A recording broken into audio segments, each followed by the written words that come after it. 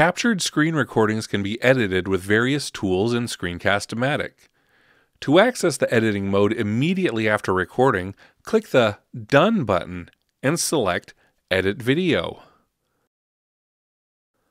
Alternatively, to edit a previously captured recording, select the recording from the Home window. Then, click Edit from the bottom left of the Options window. If the Options window isn't open, click the timestamp to the bottom right. The editor will open.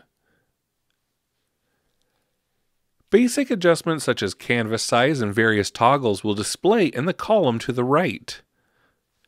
The playhead in the timeline at the bottom of the window is used to change the position in time. Use the button to the left of the timeline to play and pause the recording, or use the space bar. The screen recording, called Main Video, and Webcam Feed have separate settings and editing capabilities.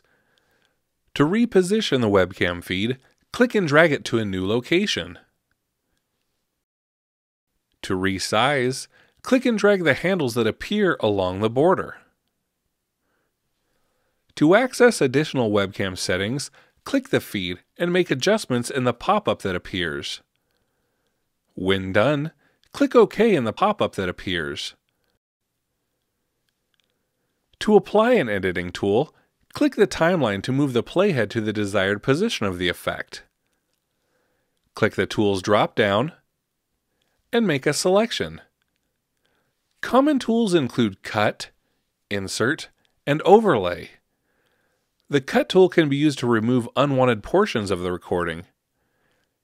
The Insert tool is to add a recording or video. And Overlay is for adding objects such as shapes and text. The Cut tool is used in the following example. In most cases, the desired portion of the timeline needs to be highlighted for the effect to occur.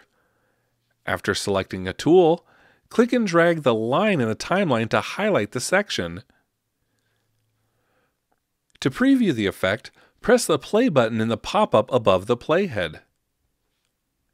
When done, click OK. Applied effects and tools are notated on the timeline with various colors.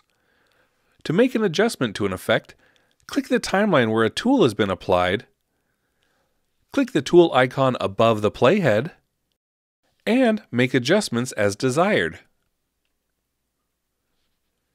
When done editing, click Done from the bottom of the column to the right.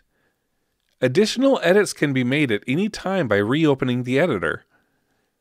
See our Publishing to Video tutorial for instructions on exporting the recording. More information about Screencast-O-Matic, including details about the various editing tools, can be found in our other videos, as well as the PLU knowledge base.